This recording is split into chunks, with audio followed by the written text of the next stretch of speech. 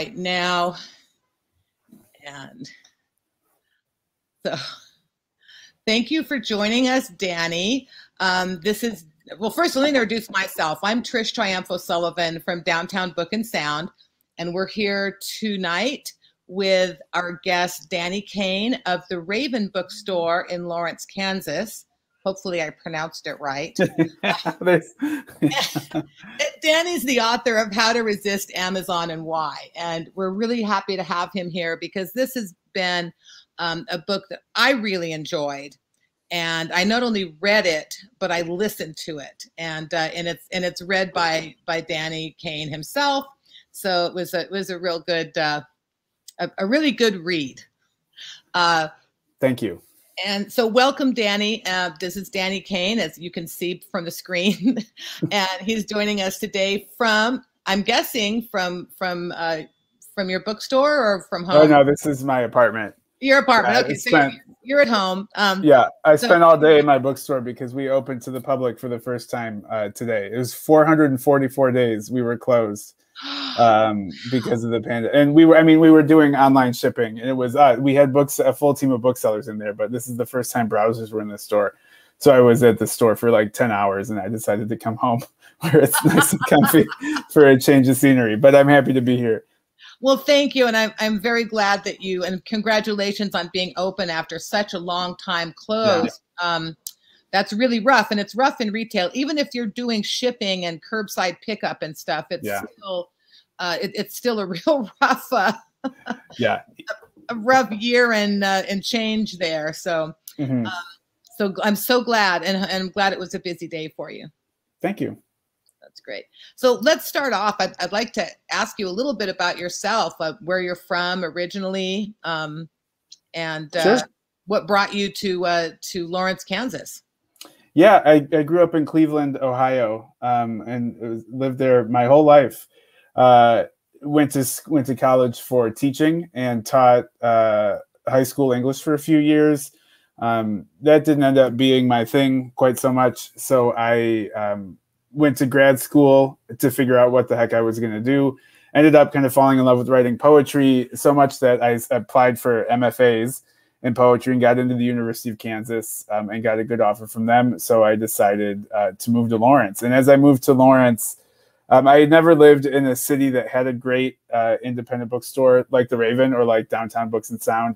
And I just fell in love with the Raven and became a customer, and eventually began a prolonged campaign of trying to get a job, which took many months, and finally started working there part-time throughout grad school. And when I graduated, the owner started talking about retiring, and I was like, hey, this might be my dream job. I really want to take a chance at this. So we worked things out, and I bought the store in August 2017, almost 4 years ago, and here we are. I live in Kansas. I never thought I would, but I love it here. That's awesome. How long did you work there before you bought the store? About 2.5 years, and throughout, I learned more and more about the business and made friends with my coworkers and other booksellers, and tried to just do as much as I could with events or ordering or marketing or social media, and just kept getting more and more involved and falling more in love with it. So it seemed like a no-brainer. And the Raven was open. It started in September 1987. So this was a business that had a long-term built-in beloved community, and a community that supported it and loved it. And so if I was ever going to get a chance to run a bookstore, this is it, because I had a running head start. I had a 3-decade head start of people who loved this place. And all I had to do really was not screw it up. And that's still kind of how I think of it. I'm doing what my predecessors did and just trying to honor their legacy. Oh, that's awesome. And tell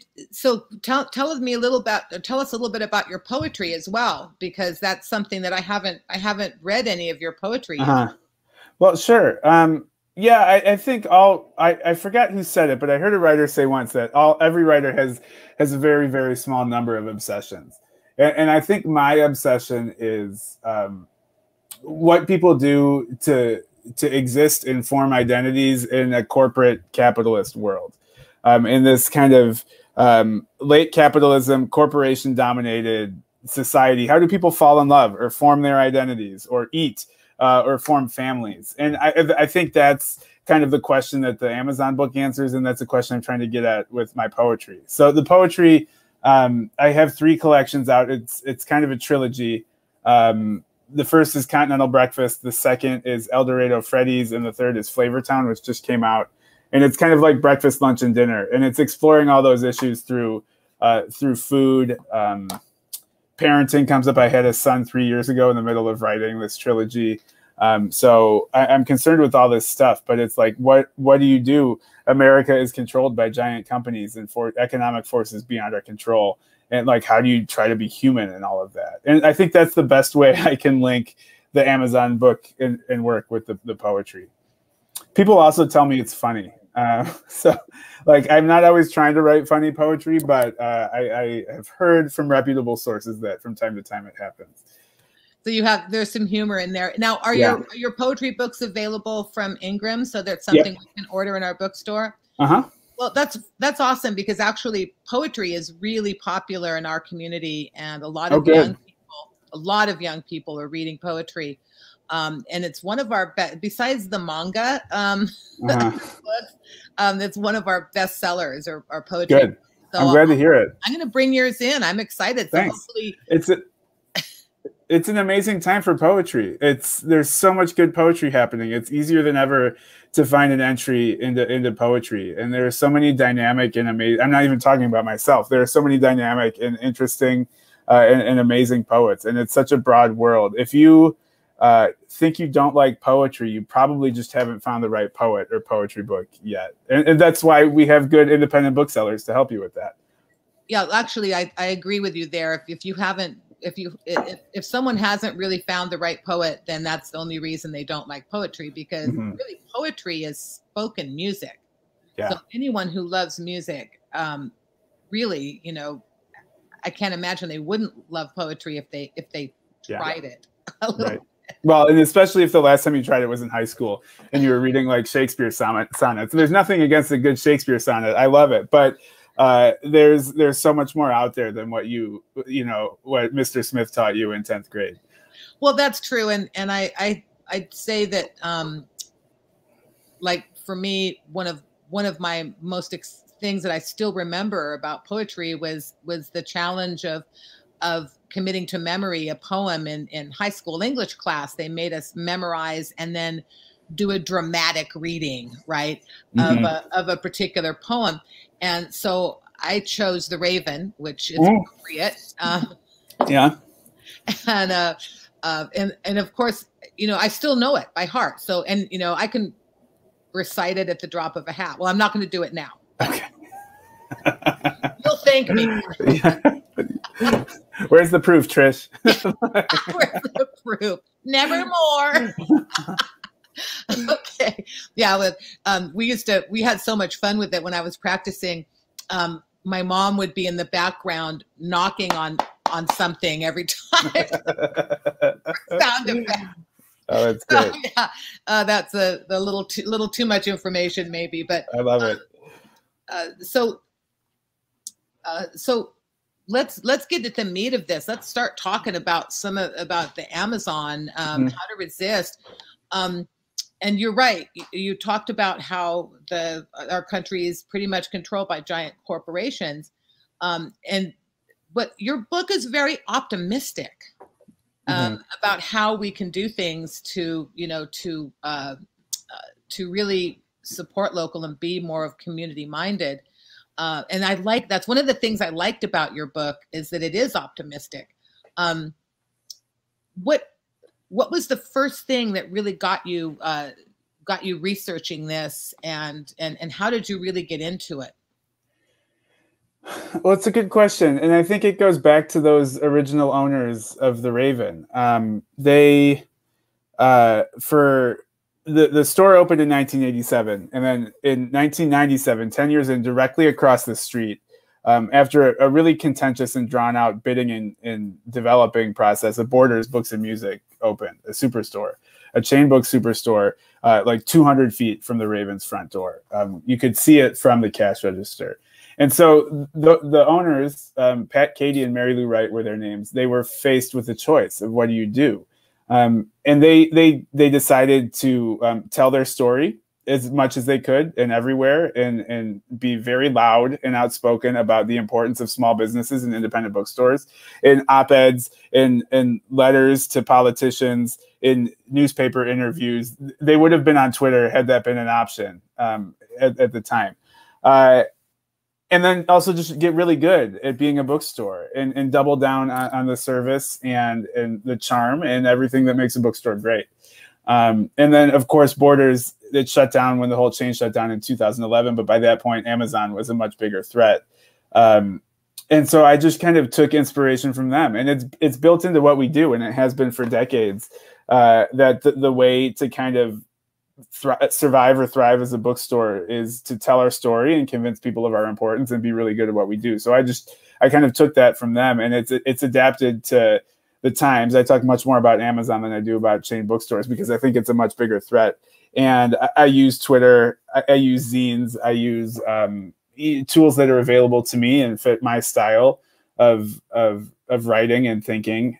So I'm just doing and it's hard to say when it starts, because to run a bookstore, you have to think about Amazon. You have to have an answer to this. You have to have some sort of strategy to deal with the fact that people can find these books so much cheaper online. It's just, and I hate that. I really don't like that that's part of what we do. I should be able to do this out of the love of books and not have to kind of Wile E. Coyote my way around this giant elephant in the room. But it's part of the thing. And it was there as soon as I started working. And then in terms of the book, you know, one of the things I did when I took over the Raven was kind of unify our Twitter voice and get better at tweeting and social media. And that, of course, involved talking about Amazon, and a couple tweets got some attention. I wrote an open letter to Jeff Bezos. So that was probably the germ of it. Once we started getting attention for this, I was like, I need a thesis statement. I need to write down, I need to make my case. I need to have, then this is the former English teacher in me. It's like, I need to have a thesis, right? And then a friend of mine who works at Maxbacks in Cleveland, Ohio, told me that I should turn the letter into a broadside or a zine that she could sell. And I really liked that idea because it turned the conversation of Amazon from a bookseller conversation to something that happened across the cash register between booksellers and customers. And that struck me as really important. And so that's kind of how the zine was born. It's a long answer, but there was no single moment. You know, it's baked in. It's been part of what my book selling philosophy from day one. So I have a question for you. As you you talked about Barnes and Noble being, or was it Barnes and Noble or Borders? It was Borders. I'm sorry, Borders. You talked about Borders being across the street, opening up a superstore. Now, do you feel, as I do, this is my opinion, that Amazon really had a lot to do with Borders going going out of business? Oh yeah, and I think it's hard hit. Small bookstores are with Amazon. The chains are even harder hit. Their overhead is much higher. Their buildings, their costs are much higher. They need to do a lot more volume to break even. And they're much more directly competing with Amazon in a way, because the idea when you walk into a Barnes and Noble is kind of that, like, they have every book in stock, and I'll probably be able to get it on sale. I would never promise to have every book in stock. You walk into the Raven, or you walk into Downtown Books, and you know this is a curated selection. This is small. This bookstore kind of represents a point of view or a specialty. But Barnes and Noble is kind of like an everything store, which is famously one of Amazon's original slogans. So I think that big chains are hit much harder. But another benefit of a small business in terms of this is, like, there are 12 of us at the Raven. Me and 11 employees, and we can have a meeting and change our approach in hours. We can pivot on a dime, and we can be really nimble, and we can kind of be feisty if we want, or funny, and it's just up to us. We only answer to us and our community, and so there's not a big kind of clunky corporate bureaucracy that we have to navigate through. And I think that that nimbleness, especially with something like the coronavirus pandemic, has really helped us. We're not as big or as strong, but we might be kind of faster, and we're certainly more clever. Well, that's a great answer, because I believe that that we do have a lot of, well, a kind of an edge, I guess, as an independent bookseller or an independent retailer in general because of that. And one of the things that we have over any kind of big box store is we do have the customer service that's really personable. Whereas you go to a box store of any kind, whether it's a bookseller or anything else, and for most of those people, it's just a job. They really don't care about the customers or about the merchandise or whatever it is. They're just there to make a buck, and that's pretty much it. So so I feel you're right. We're much more nimble. You know, you can have a team meeting and totally change your whole whole attitude of your store if you want to, and just in a day. So yeah, that's good. I like that. Thanks. Yeah, that said, it's like I am kind of rooting for Barnes and Noble just because I fear that, like, I don't think, I wonder if Barnes and Noble goes away or the big bookstore chain goes away. I'm not sure that business goes to indie bookstores. I just fear it would make Amazon even more powerful. And I think at this point, anybody who's selling books in a brick and mortar building is kind of in the same boat. It's all of us versus Amazon. And it makes unlikely bedfellows, especially when you think about the there were prolonged legal battles in the 90s between the American Booksellers Association and the big chains. But like, we need all the leverage we can get in terms of publishing for the people who are selling books in real life, not online. I'm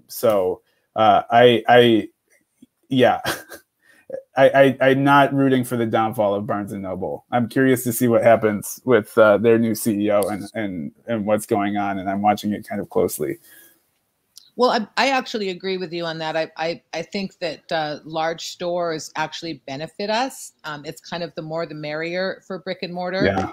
One of the things I noticed, though, recently was that, and when I say recently, I'm talking maybe a year and a half or 2 years ago, was that Amazon was opening up corner bookstores. And I kind of thought to myself, okay, so here Amazon comes out, and first we have all these kind of big box bookstores like Borders and Barnes and Noble, which is really large, and then Amazon comes along, and they don't all go out of business, but they're greatly reduced in capacity, and as these big box bookstores come out, a lot of the small indie stores actually did go under. Not all of them, obviously. There's still a lot left, but some of them did, were kind of succumb to the big box store thing phenomena, and then there's not much left, and Amazon decides to open up a corner bookstore, and I'm thinking to myself, okay, so they know that that as consumers tend to spend more money in a brick and mortar store than they do online. So Amazon's trying to get the best of both worlds here, I guess. I mean, it's just really. It's a classic monopoly move. It's kind of the definition of predatory pricing, is you lower your prices to the point that it's putting your competition out of business. Then you raise prices and kind of take over the marketplace I don't think it's a surprise that they're going for the brick and mortar. That said, have you ever been in one? Have you gone to an Amazon bookstore? I haven't had an opportunity to. It's so weird. It feels like a bookstore that's run by people who don't understand bookstores. Like, all of the books are face outs. So it's it doesn't have that delightfully full look like the shelf behind you. Like, that's a really inviting bookshelf. It's full of goodies. But there's take a quick look at the sci-fi paperback section that I'm sitting in right now. It looks great. It looks full and abundant, but the Amazon, it feels clinical. And then it's like, instead of like new releases or like sci-fi books by writers of color, their tables are like, these books all have 4.8 stars or higher on Amazon. And so, like, they don't make sense. It's just the most random assortment of books. And they tried to organize a bookstore like a website, and it feels like a bookstore in an alternate universe. It's a very strange experience. And so I'm not that worried about the Amazon physical stores because they're not that good. Okay, that's good to hear. Yeah. I'm really happy to hear that. I wasn't really worried about them because frankly, I know that I and my staff can provide the most exceptional customer service Yeah. possible in our community. And we can out oh, what's the right word I want to know? It's not outsell really, but just out. We can provide that comfortable feeling and that welcoming feeling that other stores just can't do. Yeah, right. And of course, online certainly can't do it. Right. I mean, I really believe, shopping and going into a store, it's an emotional experience and it's a social experience. And, humans as social animals, we want to go and see other people and have relationships with them, whether it's in a bookstore or a grocery store, whatever. I'm not satisfied to buy everything online ever. I've never. I mean, do I shop online? Yeah, once in a while. Do I shop on Amazon? No. I try to buy as much as I can locally. There's occasions when things just aren't available and you got to go somewhere else. But I've made it a point. A couple of years ago, I canceled my Prime membership. Gosh, I'm sorry. Did I say that? I used to. It was before you read the book. Well, it was before I read the book. So, I mean, I was already on that kind of a page of hey, we gotta circle our wagons and not really fight back, but just be better. Mm-hmm.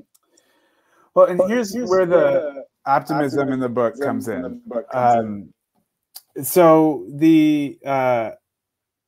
I'm not sure Amazon feels a canceled Prime subscription. I'm not sure anyone in Amazon is like, oh, that's bad for our bottom line. It's like, oh no, a bad day. We lost a customer. Like, they're too big and they have too many revenue streams for it to really make a dent. And so that's kind of why I am a little hesitant to frame this totally in terms of consumer choice, especially like there's more we can do to kind of prevent Amazon's explosive growth than just to everybody boycott. And we can talk about that a little bit later. But I think that the way I try to turn this into an optimistic argument is that if Amazon doesn't feel you cancel your Prime subscription, the small businesses in your town will feel your new support.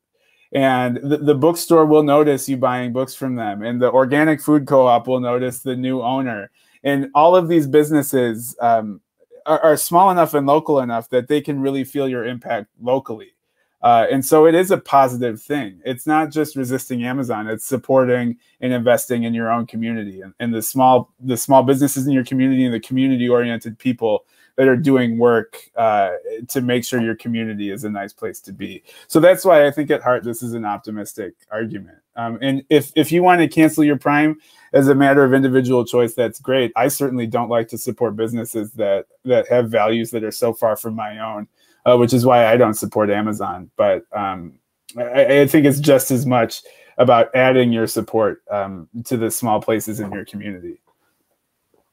Well, that's a really good way to put it, and it is optimistic. I've always believed, and for many, many years, that when you shop local, your dollar circulates in your community much more. And I know there's actual statistics, and it probably is like 87 cents of every dollar goes in your community, and if you buy something online, it's like, I don't know, 12 cents. It's something, it's not very much. So I mean, just from a strictly economic and community minded kind of thing, I mean, we're doing more in our community if we shop locally, and that's just plus you're building some nice social circles with yeah. It's fun. It's fun to go to a bookstore. Like, you get to know people, and it's just an enjoyable thing. I think it's much more pleasurable. It's perhaps not as convenient or as cheap, but I think you more than make up for that in the atmosphere, in the act, and the joyful experience of being surrounded by books and bookish people for a few minutes. It's true. I mean, we've only been open for 2 years. So unlike your store that has been, around for quite some time, we had a very, very small used bookstore in a smaller space and expanded 2 years ago into a new and used bookstore in a space of about 2,500 square feet. Mm-hmm. And it's been it's been quite a journey. Never in my wildest dreams would I have thought that I'd be owning a bookstore. I put it that way. It wasn't, I'm also a teacher. I teach art at the local community college, photography and painting and art history, that kind of stuff. Mm-hmm. And so, of course, I love reading, and that to me, that was something that was I've always loved bookstores. I've spent probably a lot of money in bookstores over my lifetime. I won't say how much, but I probably could have bought a couple of bookstores with the amount of money I've spent on books over the years.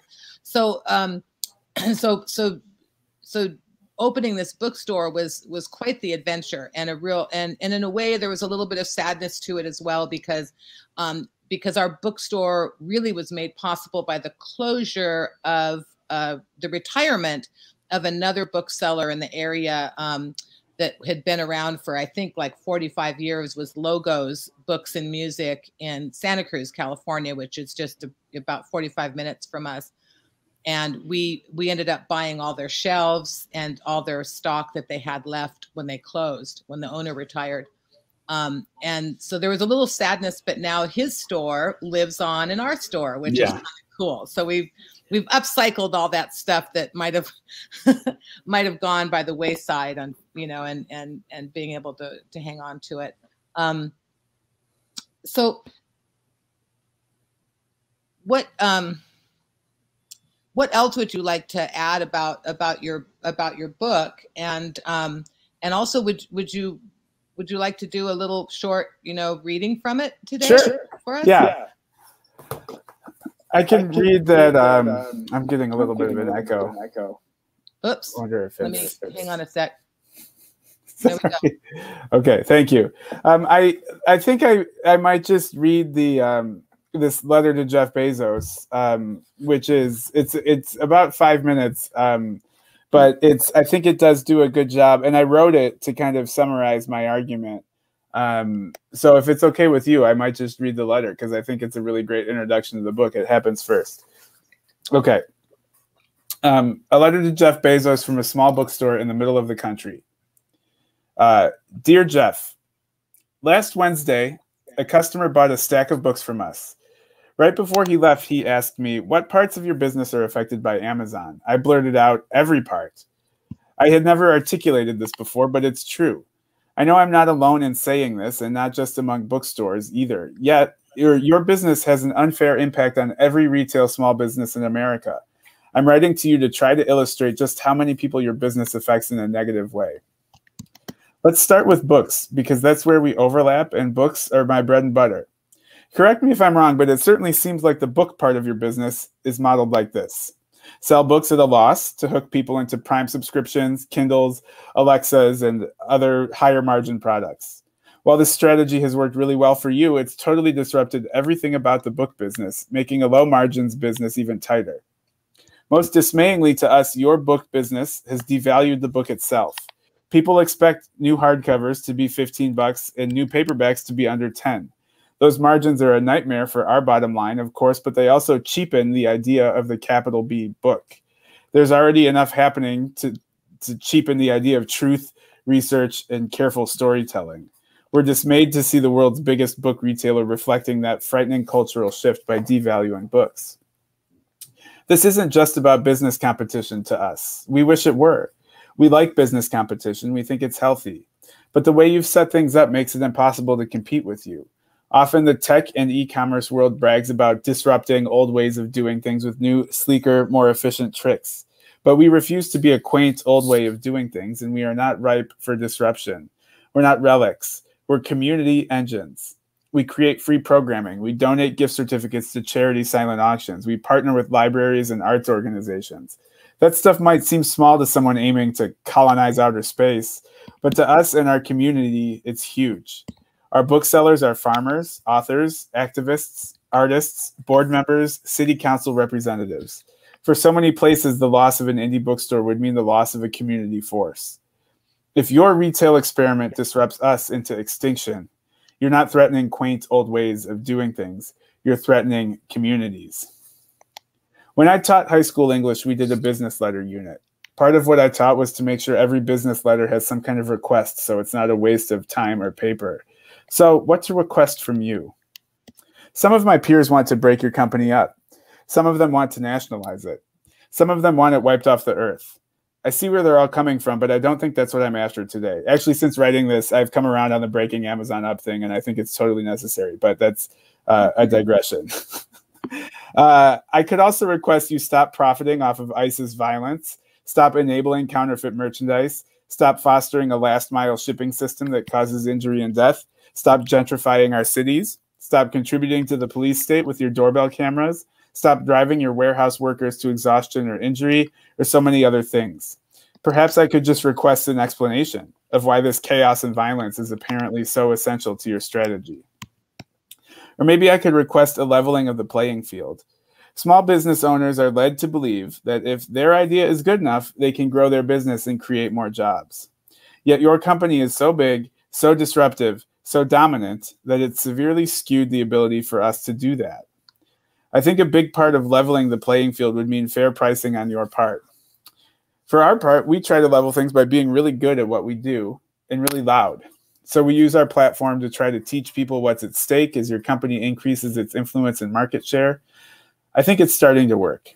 I get the feeling that we're seeing chips in Amazon's armor. Whenever we share stuff like this, it seems to resonate with our audience. Maybe someday you'll hear what we have to say.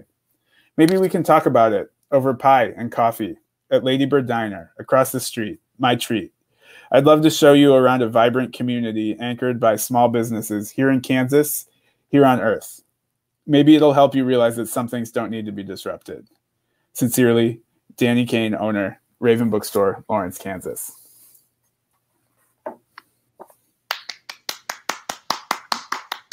Thanks. I hear ghostly applause from someone I can't see. Oh, hang on a sec. Let me. Okay. There we go. Now you can see me again. I was hiding while I was typing in about the book plates and stuff. So okay. So that was really good. So I just want to jump in and say the book plates that Trish designed are super cool, and they're exclusive to Downtown Books and Sound. So you can't get these anywhere else. I can't wait to see them and sign them and send them back. But this is an exclusive. Oops, they kind of look like this. That's the black and white version. We just as a quick heads up, I don't want to take away from what you just read because I'd like to discuss that for a second. But as long as we're on the subject quickly, I designed some book plates for this event. And what I wanted to do was let everyone know that anyone who wants one, no matter where you bought your copy, if you tuned in today or you're watching this later on and you would like a signed book plate, send a note to downtownbookandsound@gmail.com or a message on Facebook or YouTube, either one with your mailing address, a private message. Don't put it out in public with your address, your home address or something. And we will mail a signed book plate to you anywhere in the world, free of charge. Even if you bought your book somewhere where we're not really, too interested in you buying it from. But you don't have to buy it from us at Downtown Book and Sound. So just so you know, we'll hook you up with a book plate no matter where you got your book. That's really kind of you, Trish. Thank you. Hey, it's good. It's some goodwill. Yeah. Whenever someone visits us in Salinas, and what we're famous for here is being the hometown of John Steinbeck. He was born here. He was raised here till he was 18. Went away to university at Stanford. This was his home. His house where he was born is just about 3 blocks from where I'm sitting right now. That's great. And I hear rumblings of an undiscovered novel about werewolves. Yes. So he actually wrote a novel, a complete novel that's been edited. He shopped it to some to several publishers during his lifetime. No one picked it up because it was a little too far out. I think people thought that nobody would buy something about werewolves and Big Sur. Mm-hmm. However, I'm of the opinion that this would really be a great way to introduce a lot of young people to John Steinbeck, because supernatural fiction is so popular right now. Oh yeah. Yeah. I hopefully we get to see it. I would love a reissue. I would love for a new Steinbeck novel. I never thought I would see that in my lifetime, you know?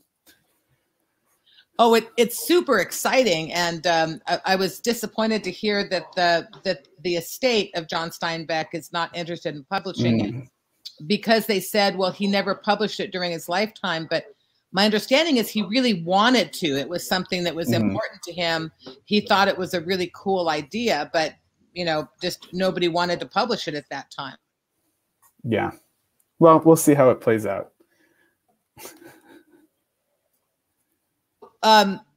First of all, thank you for doing the reading of the letter that you wrote to Jeff Bezos, the open letter.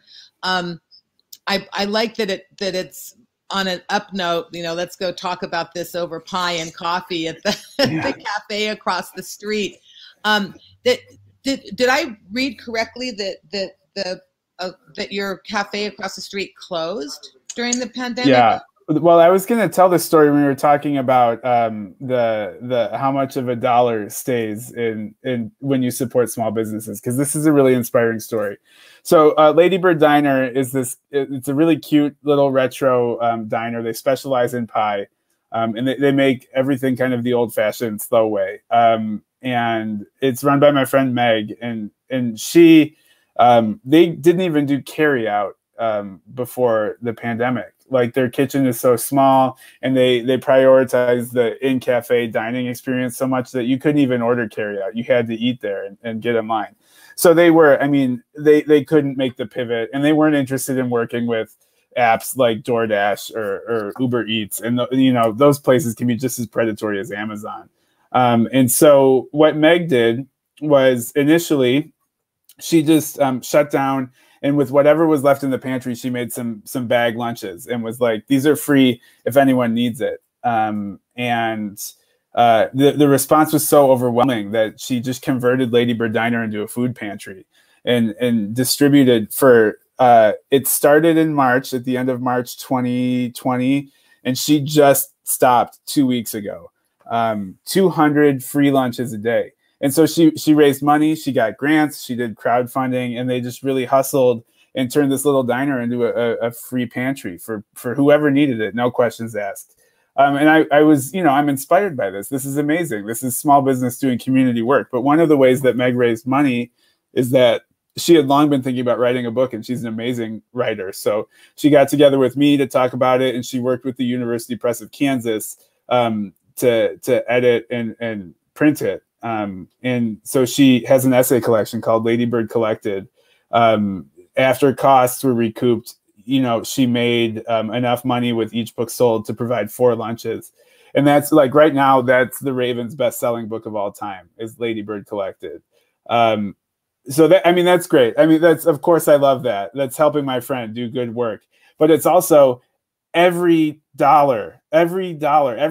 of every dollar spent on Lady Bird Collected stayed in Lawrence, Kansas, because that book was written in Lawrence, Kansas. It was edited and printed and produced in Lawrence, Kansas, and the profits were used to feed people in need in Lawrence, Kansas. And like, that's something that you're never going to find with Amazon. And like, sometimes when you spend money on Amazon, like 0 cents, you could be leaving no money in your community. Whereas in an example like this of small businesses working together to help the community, from an economic and just a ethical, emotional standpoint, that's an amazing story about Lawrence, Kansas taking care of itself. I wrote the letter and mentioned Lady Bird Diner before that all happened, but later in the book I tell that story about Meg and her book, because I think it's kind of the opposite of Amazon. You know, it's forgetting the bottom line. It's just caring for your community first and figuring out the bottom line later. That is such a heartwarming story. I read it in your book, of course, and was really kind of sad that perhaps the diner was closed for good. Now, is it something that might come back now that things are opening? Or yeah, I think she's being really careful. I haven't talked to her about it. It's like asking a small business owner, like, what are your plans? It's kind of like asking a senior in college, like, what are you doing after graduation? It's like, it's a hard decision. I don't want to bug you about it. I'm sure you'll figure it out. But they've been selling pie for a little while. You can go in there and get a slice of pie in the afternoons. I think they have plans to do something. I'm really curious to see what it is. I'm sure it'll be amazing. But it's not shuttered. There's not a for lease sign on the window at all. They'll be back in some form. And I have to imagine that this kind of service and outreach will be a bigger part of their business model going forward. Well, I'm very glad to hear that. That's good. I was thinking if I ever make it to Lawrence, Kansas, I definitely want to go have a piece of pie and come into the Raven bookstore, because it sounds like a fantastic place. We'd love to have you. I love visiting bookstores, even before, of course, I owned my own, but now there's a special things. I feel this great affinity towards other bookstore owners. Like we have the secret that. Do you introduce yourself when you go into another bookstore, or do you browse incognito? I absolutely introduce myself. Yeah. I mean, I might browse around for a few minutes incognito, just because, just like barging in like, hey, I'm Trish from this other bookstore, but I definitely want to introduce myself, because I'd like to get to know other bookstore owners. Yeah. I think it's a good, with the other local bookstores around here in the Monterey Bay region, which Salinas is part of the Monterey Bay region of the central coast of California. Mm-hmm. So we're very close to the ocean. We're about 8 miles from the ocean as the crow flies.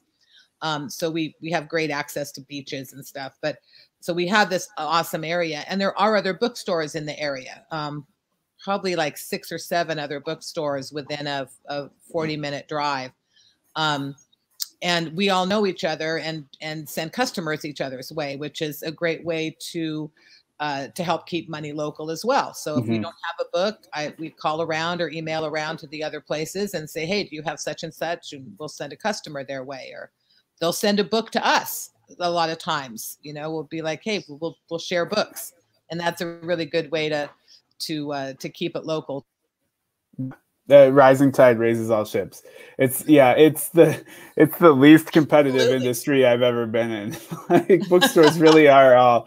It's so easy to forget that we're all technically competitors, because there's bookstores so commonly root for other bookstores, and they're just generally interested in the success of all bookstores. Which again is kind of an anti-Amazon thing. It's like Amazon looks at an industry as like, how can we lower prices, force these people out of business, and then swoop in and take over their market and raise prices again?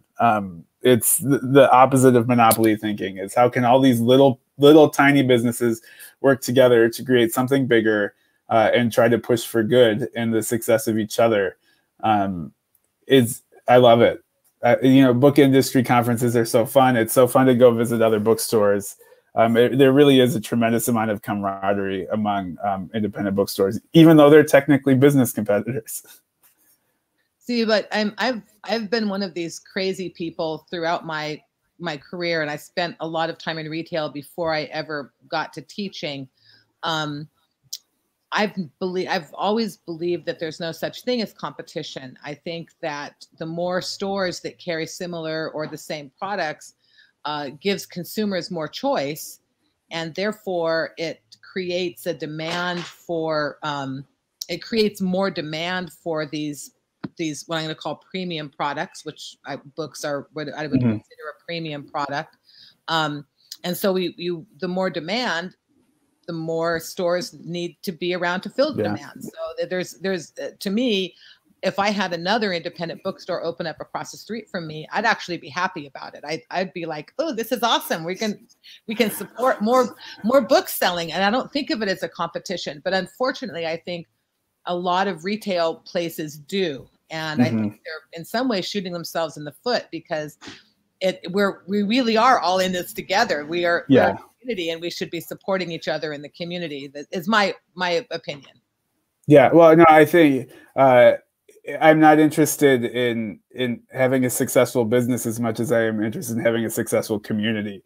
And so like Lady Bird Diner being successful means I can be successful, which means Free State Brewing Company around the corner can be successful. And it's like, if downtown Lawrence, or Lawrence in general, or Eastern Kansas, or the Midwest is a thriving and interesting community that supports its artists and its writers and its readers, that's good news for everybody, not just for my bottom line, but just for the happiness of living in a place like this. It makes the entire Kansas, Lawrence, Midwestern experience richer.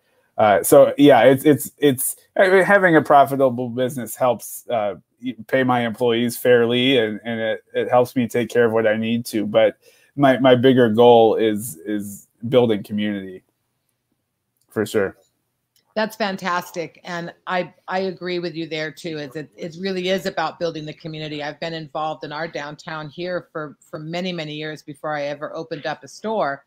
And so I see that the arts and culture that I've helped bring to our downtown has, one of many people, I'm not the only one, obviously, but has helped build community and build demand for the arts and literature and all that good stuff. It's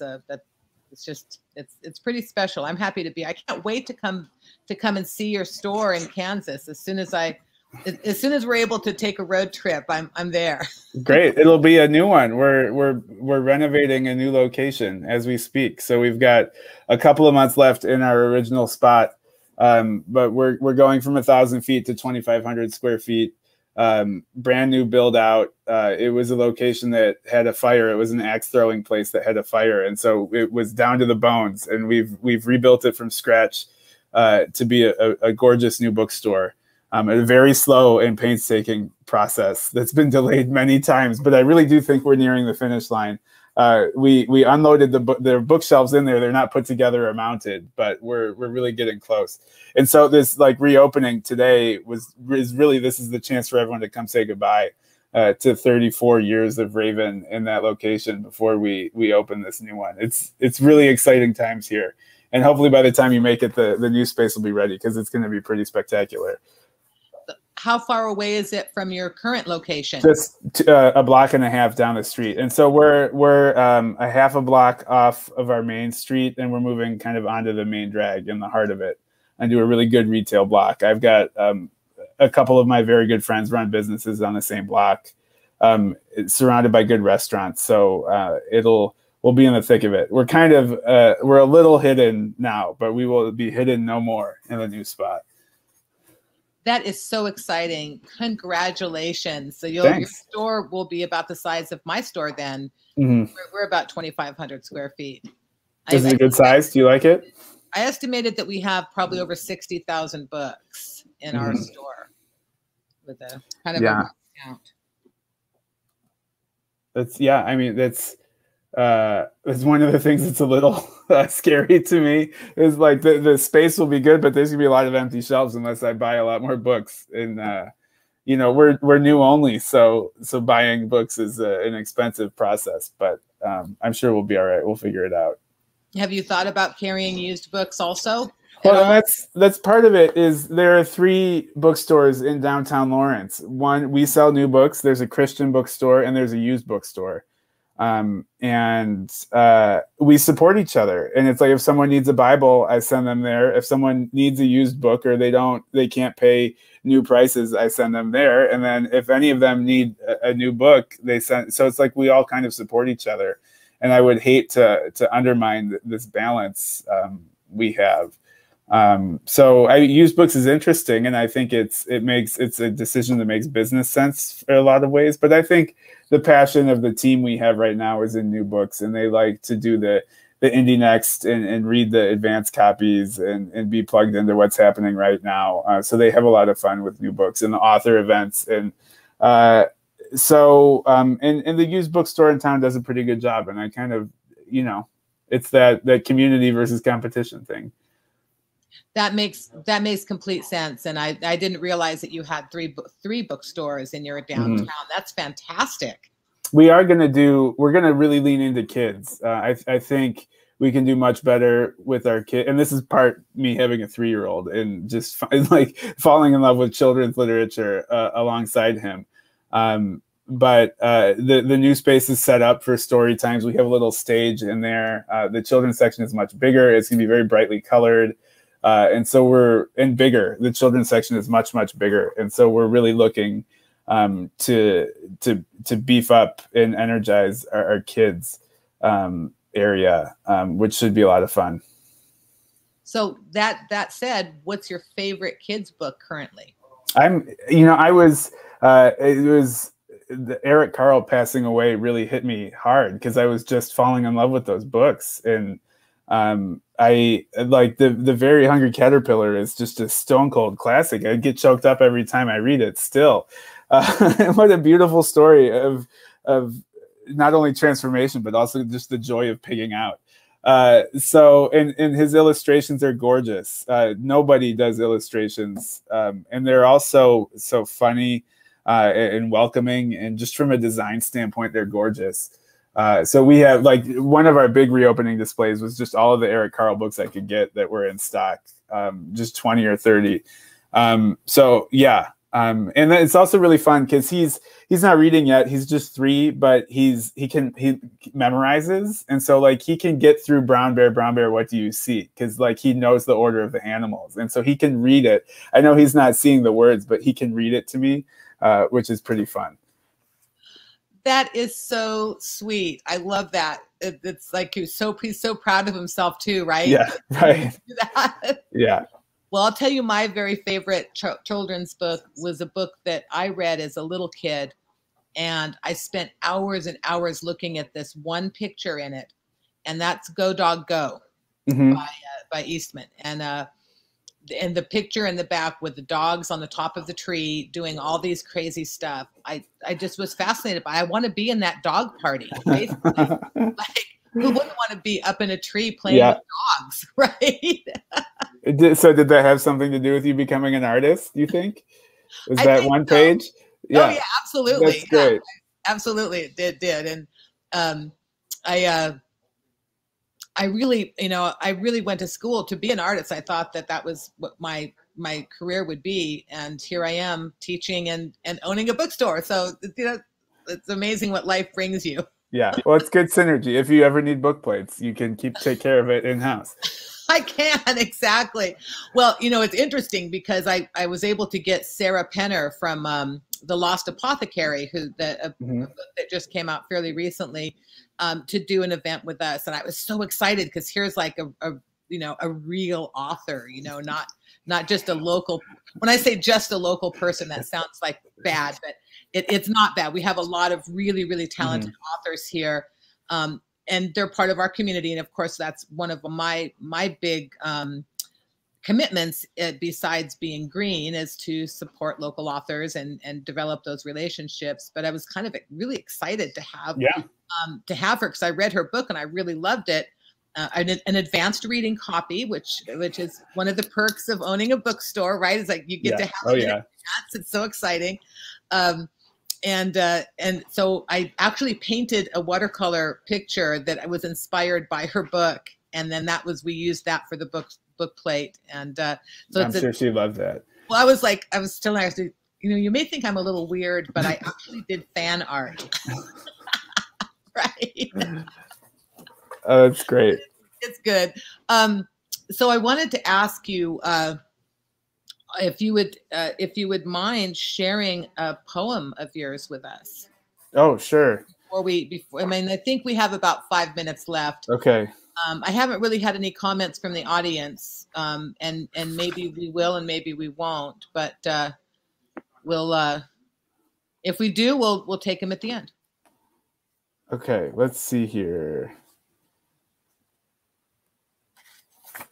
Okay, here's a parent. This is a parenting poem. Flavortown. It's a mix of poems. Half the poems in Flavortown are imagining Flavortown as a real place, and Flavortown is one of Guy Fieri's catchphrases, and he says all these things about Flavortown. And so I wrote a series of speculative poems about Flavortown, what it's actually like there.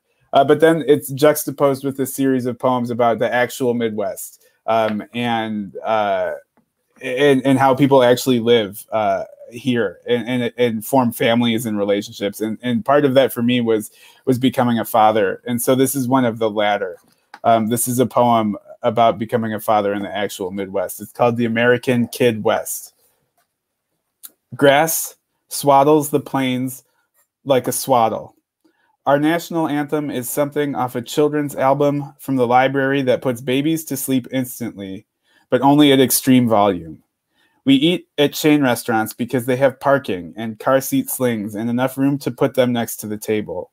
When our children begin eating solid foods, there will be something on those menus for them to eat, perhaps an illustrated cup to take home. Our currency is snacks, stuffed into diaper bags alongside accessories and ephemera, changing pads, thermometers, extra keys, outfits, that gift certificate we lost months ago. We strap mirrors to headrests. We are known for our competence and our freezers and our tired faces. Our grocery stores are giant and have parking spaces for expectant and new mothers. The carts warn us not to mount our car seats onto the handles, but we do anyway. We know balance, and we'd catch our children if they ever fell. They don't. That's The American Kid West from Flavortown. Out now from Harpoon Books out of Columbus, Ohio. Soon to be available at Downtown Book and Sound. Absolutely. We're going to bring that in because I enjoyed that. Thank you so much for sharing with us. Yeah. And I just really want to thank you again for joining us and for writing this book. Let me see if I can get it to go so that, let me get back into the screen here so everyone can see. There we go. And so you can get, and you have your copy too. There we go. How to Resist Amazon and Why. And definitely you want to pick up a copy somewhere at an independent bookstore. Okay. No matter where you're tuning in from, go independent and get your copy and build community in your community, right? That's we want everyone to do. Build more community. So Danny, do you have anything that you'd like to share with us before we go tonight? Just shop small, take care of your communities. If you can't imagine your community without a certain restaurant or small business, make sure now is the time to support them and build relationships with them, and help shepherd them out of this very difficult time into a thriving future. Well said. Thank you, Danny. And we really appreciate you being with us tonight. Thanks for having me. This is fun. I look forward to meeting you in person in the future. And if you ever make it out to sunny California, make sure you come and visit us. Okay. Okay. Will do. Thanks, Trish. Buy you coffee and a slice of pie. Okay. Great. It's a deal. Okay. Have a good night. And anyone, by the way, who wants a book plate, please do send us an email or a private message with your mailing address. And Danny we will send you a signed book plate by Danny Caine to go with your copy of How to Resist Amazon and Why. Right. Have a good night, everyone. We're going to sign off now and shop small.